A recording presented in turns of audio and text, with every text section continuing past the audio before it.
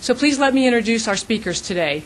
To my immediate left, Ray Arvidsson, the robotic arm co-investigator from Washington University in St. Louis, Missouri. William Boynton is TIGA co-investigator from the University of Arizona. Mike Daly is MET chief engineer from MDA in Toronto, Canada. David Spencer is deputy mission manager from the Jet Propulsion Laboratory. And Leslie Tampery, Phoenix project scientist from the Jet Propulsion Laboratory. And we're going to start with Dr. Arvidsson. Ray? Hello, everybody. Well, we still very much like our landing site. We brought you a place that was safe and in terms of not many rocks, big rocks, that was relatively flat, but we wanted a place that was scientifically interesting. And as you know, we touched down on a location that is just intensely dissected by pattern ground. And in fact, we're at a location where we think we can sample a polygon in a trough, and we're still evaluating that within the work volume. Now we've completed a 360-degree panorama called a site pan. The data were acquired on sols 1 and 3. The terrain is so flat that what we're going to do is show you a movie in which we've taken the vertical dimension and stretched it out 8 times to see the horizon. So this is what the pan actually looks like with pieces of spacecraft, and you can see the pattern ground and the small rocks distributed throughout. But now what we're going to see is not what you see with the eye, unless you were able to stretch out 8 times. And there are no Himalayas off on the horizon. These are features that are kilometers away and that have relief only measured into 10 to 20 meters.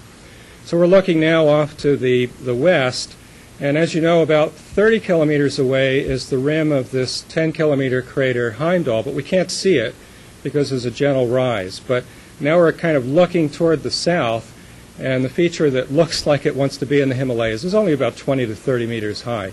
And the parachute back shell and the heat shield impact site, those are a couple hundred meters or less away. And then we'll continue panning off to the right. And we've actually used the Mars Reconnaissance Orbiter context image data and HiRISE to identify those features and their distances. So the double peak there is more than 10 kilometers away, and we're looking at the meteorology mast sticking up. Those long dark features in the near field are small rocks. Here comes my favorite feature, actually 2 favorite features. That's the actual SCOOP, the ISAD, the Icy Soil Acquisition Device, but stretched out 8 times. And behind it, 5,000 meters away, is a gentle plateau that's filled with rocks.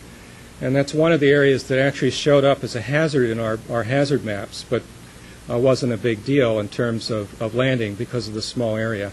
And then swinging around and then finishing off. So again, this is really stretched vertically so we could see the features on the horizon.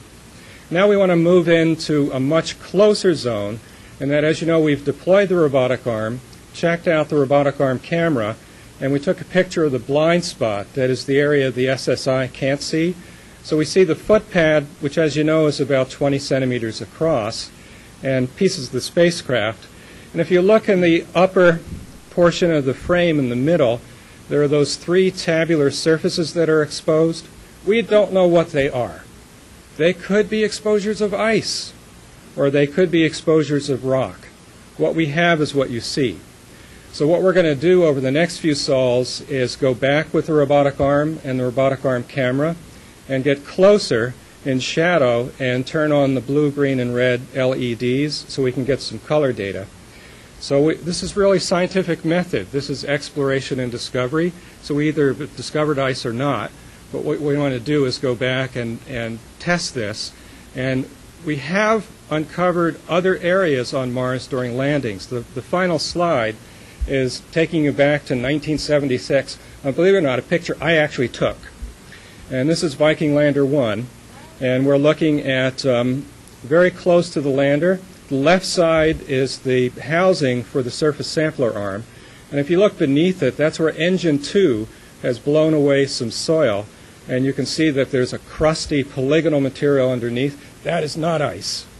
That is duracrust. And we found by sampling in other places that it's enriched in magnesium and sulfur.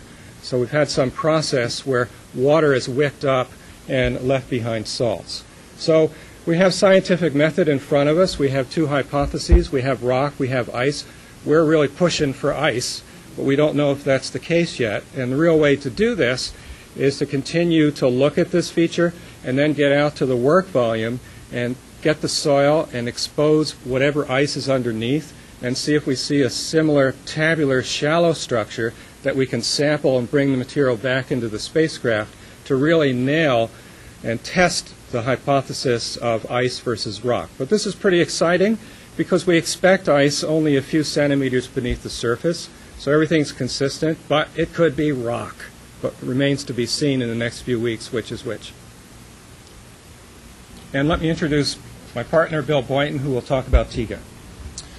Yes, I'd like to talk about the TIGA instrument. TIGA stands for Thermal and Evolved Gas Analyzer. And what this instrument is a device that's actually going to analyze these ice or rock samples that we may pick up from the surface. Essentially, we put the sample into a very small oven. We close the oven, heat it up very carefully, and we look at any gas vapors that are given off from it. We have a device called an Evolved Gas Analyzer that looks at these gases, and by studying what the vapors are, we can tell what we put into the oven. For example, if there is any ice, we'll get some water vapor coming off at very low temperatures. And we actually do a process called calorimetry, where we actually measure the amount of heat that it takes to warm the sample up. And if there's ice in the sample, it takes quite a bit more heat to melt the ice than it does just to heat up some dry dirt. So we're anxious to get on with measuring that. We did have a concern, though, in the data that came down yesterday. What we found was an anomaly that looks like we have a short circuit in the ion source. The ion source is a part of the Evolved Gas Analyzer that actually generates the ions that we analyze, and this short circuit is intermittent. We are working on some diagnostic packages that we'll send up in the next few days, and we're actually quite optimistic that we have a workaround that will allow us to operate the instrument with nearly the full capabilities that we had when it left the ground. But right now we don't know for sure, and it'll be some time before we actually get to the bottom of this. Okay, now I'd like to turn things over to Mike, who will talk about the meteorology package. All right, I'm very pleased to report that the weather station had a very successful sol on Mars with a full sol's worth of high-resolution temperature and pressure data, and a 15-minute noontime LiDAR measurement, which is our second and longest. So if we could go to the first slide, we'll look at the weather report for today. Really, the weather is very similar to the previous day, except we have increasing dust activity, which is leading to lower visibility. So we have a high for the day of minus 30 degrees Celsius and a low of minus 80 degrees Celsius, or minus 22 degrees Fahrenheit to minus 112 degrees Fahrenheit. The pressure's at 8.5 millibars, and we had no wind measurements for the day. If we could go to the next slide. We have a very nice animation of the LiDAR to show you. This will show you the LiDAR in operation, and we'll move on to some data from there. You can see the optical components of the LiDAR are in that white shoebox-sized object. The dust cover opens, exposing the transmitters and receivers.